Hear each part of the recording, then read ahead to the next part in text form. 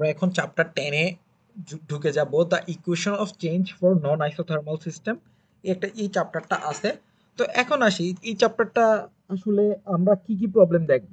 আচ্ছা, তো প্রবলেম আমি বেশি কিছু দেখবো না, কারণ হচ্ছে যে মানে আমি চ্যাপ্টার 9 এ যে প্রবলেমগুলো করাইছি ওই প্রবলেমগুলোই হচ্ছে যে আমার চ্যাপ্টার 9 10 এ থাকবে।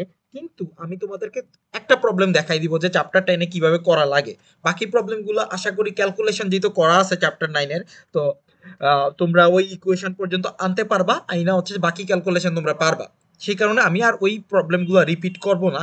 সেই কারণে আমি হচ্ছে একটা প্রবলেম দেখাই দিচ্ছি, যে আমার যে ফার্স্ট প্রবলেমটা ছিল ওই প্রবলেমটাই আমি হচ্ছে দেখাই দিচ্ছি। আর যদি সমস্যা হয় তোমরা কমেন্ট বক্সে জানাইও, আমি চ্যাপ্টার 10 এর আরো কিছু প্রবলেম দিয়ে দিব পরে। বাট রাইট নাও আমার কাছে মনে হয় তোমরা পারবা, চ্যাপ্টার 9 এর যে প্রবলেমগুলো আছে সেগুলো তোমরা হচ্ছে যে পারবা। তো এখন আসি যে চ্যাপ্টার 9 এর যে প্রবলেমগুলো আছে সেগুলোর মধ্যে প্রথম প্রবলেমটা ছিল যে আমার হিট কন্ডাকশন। আচ্ছা, ফার্স্ট অফ অল বলে রাখি যে আমি এনার্জি অফ মোশন প্রমাণ পড়াইছি, কিন্তু এনার্জি ইকুয়েশনটা আমি হচ্ছে যে ডিরাইভেশন করাই নেই। কারণ হচ্ছে যে আমার মনে হয় তোমরা ওই ডিরাইভেশন দেখলে পারবা। কারণ হচ্ছে এনার্জি অফ মোশনের ডিরাইভেশন আমি তোমাদেরকে দেখাইছি, তার মানে আমি ওই যেখানে গেলাম না। তো এখানে যে প্রবলেমটা আছে যে ফার্স্ট অফ অল তোমার যে চ্যাপ্টার 10 এর প্রথম প্রবলেম, সেটা হচ্ছে যে hit conduction with an electrical hit source. তো আমার দেখো এই প্রবলেমটার সাথে আমরা পূর্ব পরিচিত। তো এই প্রবলেমটা আমরা কিভাবে সলভ করতাম, কিছু অ্যাসাম্পশন ধরেছিলাম, আমাদের সেল মোমেন্টাম ব্যালেন্স ধরেছিলাম। তো সেই ক্ষেত্রে আমাদের কি হয়েছিল যে আমাদের একটা ক্যালকুলেশন করা লাগছিল, দ্যাট ড্রাই পরে আমরা হচ্ছে টেম্পারেচার প্রোফাইলটা বের করছি। ওকে, তো এখানে আসো যে এখানে আমরা কি করব, এখানে আমরা অ্যাজাম্পশন ধইরা ধইরা ইকুয়েশন অফ এনার্জি থেকে কাটবো, ধইরা ধইরা কাটবো। তো মনে আছে এখানে আমরা কি করছিলাম, একটা সিলিন্ড্রিক্যাল কোঅর্ডিনেট ধরে নিছি, মানে সিলিন্ড্রিক্যাল হিট হিট সোর্স আছে আমার। তো তো আমি একটু দেখি আমি কিভাবে সলভ করব। তো ফার্স্ট অফ অল আমার অ্যাজাম্পশন হচ্ছে যে এক number assumption, 1, the wire behaves as a continuum।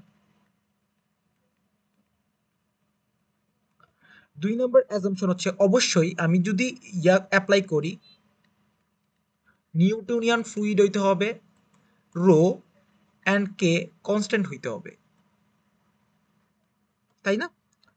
তো এখন আসি ইকুয়েশন অফ এনার্জি, আমি একটু লিখে নিই। Equation of energy for cylindrical coordinates R theta Z, rho CP into DT over tau plus এরকম। আচ্ছা, ইকুয়েশনটা আমি লিখি, এটা তোমরা পাবা হচ্ছে যে বুকলেটে। তো এই ছিল আমার ইকুয়েশন। ইকুয়েশন থেকে আমি 3 নাম্বার অ্যাজাম্পশন ধরলাম স্টেডি স্টেট। স্টেডি স্টেট মানে কি, আমার টেম্পারেচারের কোনো হচ্ছে যে টাইমের সাপেক্ষে চেঞ্জ হবে না। আচ্ছা, টাইমের সাপেক্ষে চেঞ্জ না হলে এই পোর্শনটা আমার কাটা। ওকে, একটা কাটা গেল। 4 নাম্বার আমি ধরবো hit flow is due to conduction only. আমার আগে যে অ্যাজাম্পশন ধরছি ভাইয়া ওই অ্যাজাম্পশনই, hit flow is due to conduction only, conduction only. আমার আগে যে অ্যাজাম্পশন ধরছি ওই অ্যাজাম্পশনই ভাইয়া। তাহলে যেহেতু কন্ডাকশন অনলি, তাহলে আমার ভ্যালোসিটি কোনো টার্ম থাকবে না। এই যে দেখো, এটাও কাইটা দিলাম, এটাও কাইটা দিলাম, এটাও কাইটা দিলাম। তো দেখতেছো কিভাবে সিম্পলিফাই করতেছি। তো রেদার বেটার যে তোমরা হচ্ছে যে প্রবলেমগুলো ধইরা ধইরা এভাবে সিম্পলিফাই করো। 5 নাম্বার আমি কি করছিলাম, আমি হচ্ছে যে একসাথে সব বারবার ইকুয়েশনগুলো লেখা লেখা আলাদা আলাদা করে করছিলাম, যে এটা এটার জন্য কাটা গেছে, এটার জন্য কাটা গেছে। মানে ফার্স্টে যখন শিখছিলাম, পরীক্ষার হলে তো এত টাইম নেই, পরীক্ষার হলে ওইভাবেই করার দরকার নেই, জাস্ট শিখার জন্য তোমরা ওইরকমভাবে করতে পারো। এরপরে ধরলাম যে no discuss dissipation, discuss dissipation নাই, তাহলে এই টার্মটা জিরো। আচ্ছা, 6 নাম্বার অ্যাজাম্পশন আগে যেগুলো ধরছো, দেখো তো একটা ধরছিলা টি is equal to function of R only, অর্থাৎ টেম্পারেচার আর এর সাপেক্ষে শুধুমাত্র চেঞ্জ হবে, তাহলে থিতার সাপেক্ষে চেঞ্জ হবে না, জেড এর সাপেক্ষেও চেঞ্জ হবে না, কাটা দিয়ে দিলাম। আচ্ছা, তো ইলেকট্রিক্যাল হিট সোর্স একটা আছে, তার মানে কি এই এস টার্মটা থাকবে আর আমার আর এই টার্মটা থাকবে। তাহলে আমার ইকুয়েশনটা কি দাঁড়াচ্ছে?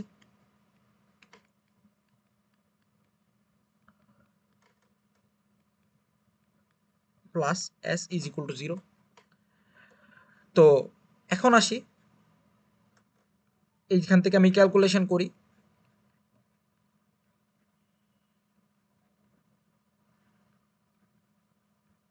Is equal to minus S, আর সেখানে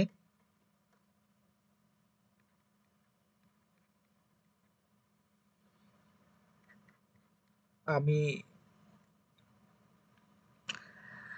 এই এস কে কি লিখতে পারতাম? এস ই বাই কে, মনে আছে? ওইখানে একটা ইলেকট্রিক্যাল হিট সোর্স দেওয়া ছিল, তো ওইটাই লেখো। সরি, সরি, এটা এটা না, S E by S E, ওটা না, এস এ থাকুক এখানে। ওইখানে মেবি আরেকটা ইকুয়েশন দেওয়া ছিল। আচ্ছা, আমি ওইখানে আর না গেলাম। তাইলে D by D R R DT over D R is equal to minus S. এখানে যে একটা কে ছিল, এই কেটা নিচে চলে আসবে, আর এই আরটা উপরে চলে আসবে, এস আর বাই কে। আচ্ছা, তো দেখো এবার আসি যে আমার যে এই টার্মটাকে আমি ইন্টিগ্রেশন করলাম, ইন্টিগ্রেশন করার পরে এরকম একটা পাবো, minus S E by K. S E দিয়া ইলেকট্রিক্যাল হিট সোর্স বোঝাচ্ছি, আর square by 2 plus C one. আমি যদি আবার ভাগ করি আর দ্বারা, তাহলে minus S E by K R by 2 plus C one by আর। আবার যদি আমি আবার ইলেক্ট করি, তাহলে sorry, temperature is equal to S E by 2 K R square, R square by, আবার হচ্ছে যে 2 হবে 4 plus C one by C one loan R plus C two.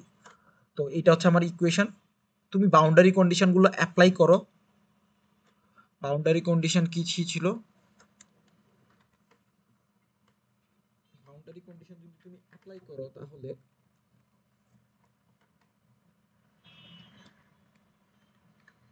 Boundary conditions apply করার পরে at r is equal to 0, t is equal to finite, তাহলে এটা হচ্ছে ফিনিট, তাহলে সি ওয়ান 0।